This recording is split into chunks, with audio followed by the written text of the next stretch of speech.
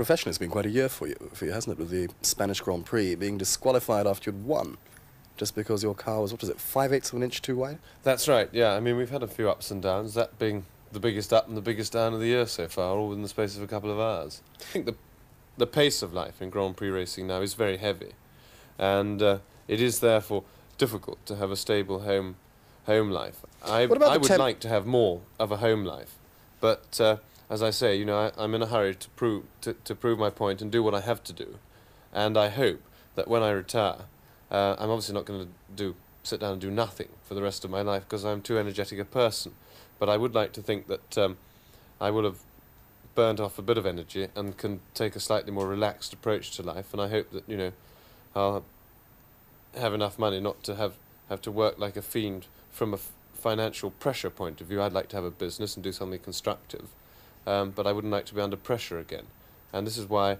I'm doing it now, because, you know, hopefully when I'm 35 I can get out of the pressure of life, you know, because I will have done my bit now. It's a question of, you know, how do you want to do it? Do you want to get a steady pace for 70 years or whatever, or do you want to go flat out for 10 years and then relax? And I rather like doing it that way.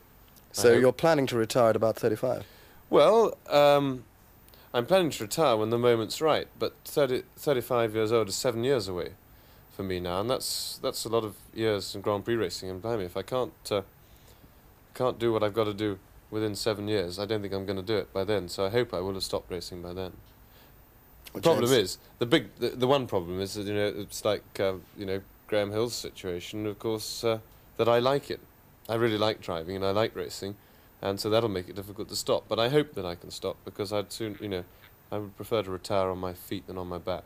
Are you frightened of the idea of dying? And is it something, of course everyone must be, but is it something you actually think about when you're driving? Not when you're driving, no.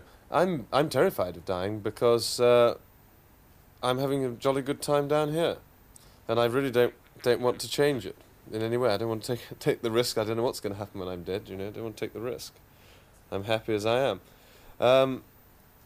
When actually driving, when it is frightening, is when you lie, you know, sit at home, and in the very serious, sober moments, and I try to have these quite often, to think about the thing and say, well, you know, no emotional sort of thoughts to influence yourself, like being at a race meeting and under pressure, but just say to yourself, well, look, these are the odds, you know, there is a chance that you can get killed, and there's such and such a chance, maybe, you know, 40% or 50% in the rest of your career. Is it worth taking that risk? Because when I'm racing, I mean, and I then decide, I have always done so far, that it's worth carrying on, because there are things that the odds aren't stacked against you yet. Well, there are things. No, the odds are always. They're never as good as I'd like them to be, but there are things inside me that would make me very difficult to live with myself for the rest of my life if I stopped now. I couldn't do that. I'm you know, I'm so near yet so far, and I got to get that extra bit. But you know, I will stop when I have to. But when I get to the track, you know, the decision is made. I've decided that I'm continuing for a bit, so there isn't any point in getting worried or getting frightened. I've got plenty of things to think about as it is, and I've got a job to do, and it would be restrictive to my driving and unprofessional and generally wrong to start worrying about the danger element of it, you know, when one's physically in the car. What's the closest you've been to death? Well, I suppose the worst accident I ever had racing was at Zandvoort in 1971 when I was driving in Holland. I was driving in a Formula 3 race there, and I tangled wheels with another car in the middle of the track, in fact, and I didn't actually hit anything, but my car just took off the wheels. You know, the tyres going in opposite directions when they touch, so one car gets flipped in the air, which was mine, turned over, and came crashing down. I landed on my head and was skating along at about 70 or 80 miles an hour in the middle of the track upside down, and the rollover bar had snapped, so I was being sort of totally squashed in the car. But by various miracles, I was very lucky, and I managed to escape largely unscathed from that. I had a bit of a... This is at Zandvoort? Yeah. What were you thinking at the time, and did you have time to have any emotional reaction to what was happening? No, in an accident... Well, I did then. I mean, in the accident, you're so busy, everything's going on, there's lots of sort of noise and it's all happening, and you really don't have time to worry. But in that particular accident, I then slid off the track upside down and landed in it's all sand dunes there, and was buried upside down in the sand. And the Dutch officials obviously decided it was wise to contemplate the car for about 40 seconds and have a puff on their cigarette just to make sure it wasn't going to catch fire. And they did that because I got photographs to prove that. They're all standing around smoking cigarettes and looking at it. In case it blew up? In case it blew up before they decided it was safe. So that 40 seconds was about, like, it seemed like 40 minutes. And what was going through your mind then? Well, I was worrying that it was going to catch fire. I knew I was perfectly all right. If it didn't catch fire, I could stay there. You know, I was happy to stay there. I mean, I was very uncomfortable. I was being totally squashed. My head was right down in my lap. And I had slightly damaged vertebrae as a result. And sort of torn muscles in my back. So I wasn't exactly enjoying it. But I knew no further harm would come to me so long as it didn't catch fire. But I also knew, which was really frightening, that if it did catch fire, they would run in the other direction. I knew that absolutely for sure. What about the pressures from Susie, from your family, after an accident like that? Is there enormous pressure to try and get you to stop? Well, there never has been. Of course, since I met Susie, I'm happy to say that I've been fortunate enough not to have had any sort of serious accident and anything more than a slight sort of bump. And I've been lucky recently in that respect, because luck plays a big part in this, and that's what you've got to do, you know, believe in. I mean, obviously one has a lot of the skill involved in not having your own accident, but the big danger in Grand Prix racing is a failure on the car. And whilst, you know, I've got a very, very good team behind me, the best team probably in that from that point of view, racing cars are fallible. But what you talked about death, James. What do you feel about the large number of racing drivers who have in fact killed themselves as a result? Is it luck? Is it circumstances? Well, it's or is it just those ever-lengthening odds?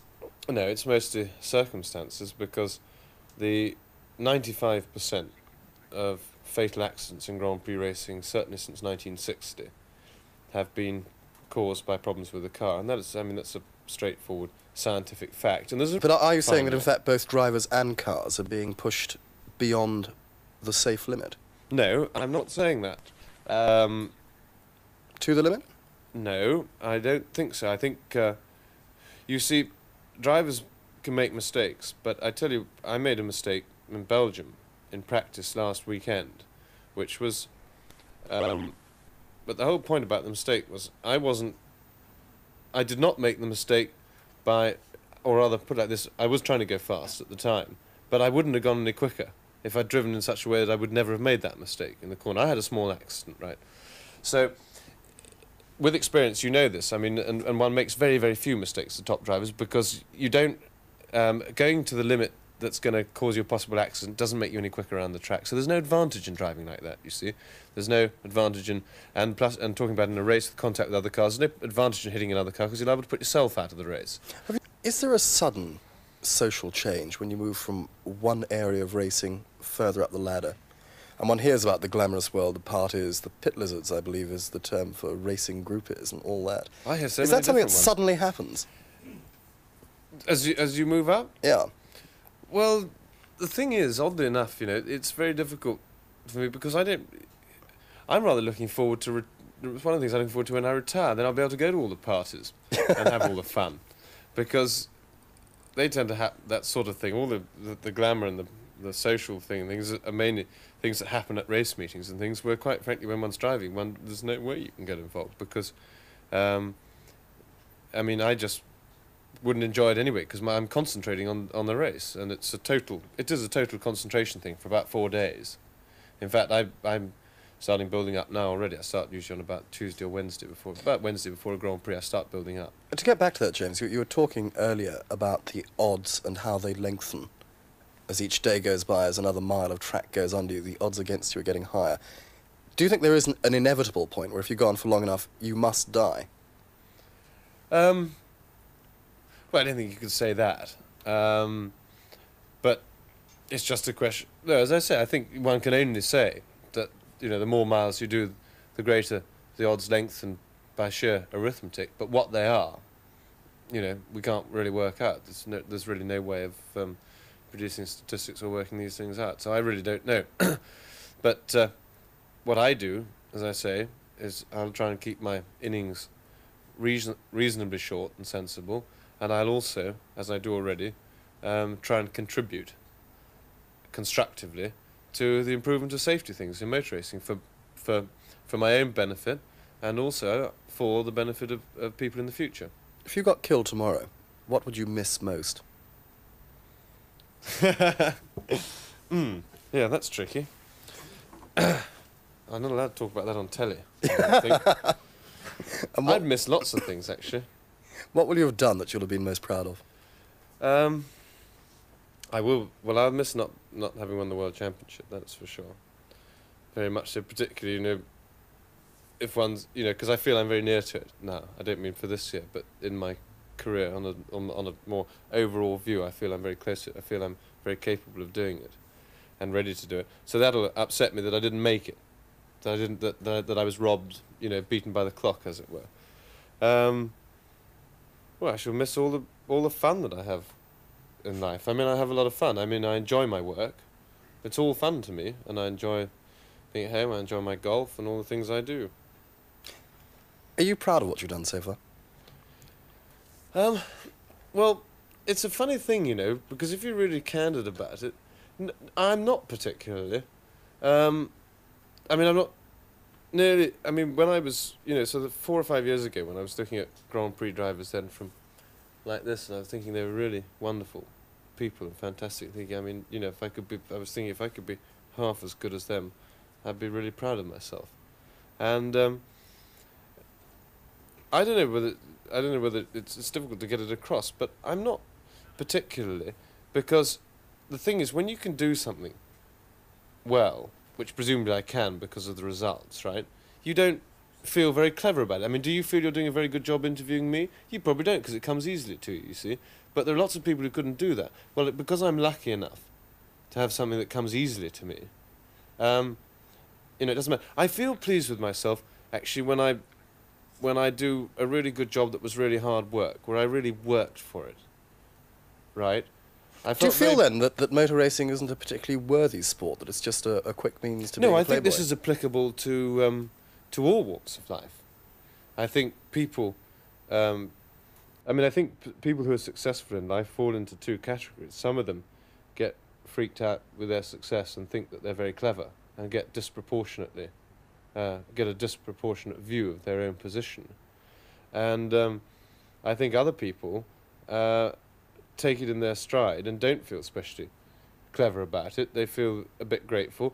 And, I mean, I think I've put myself into that view. That's not criticising the others or anything. I mean, I take advantage of it. Are you a playboy? Define a playboy. I don't know. I like playing.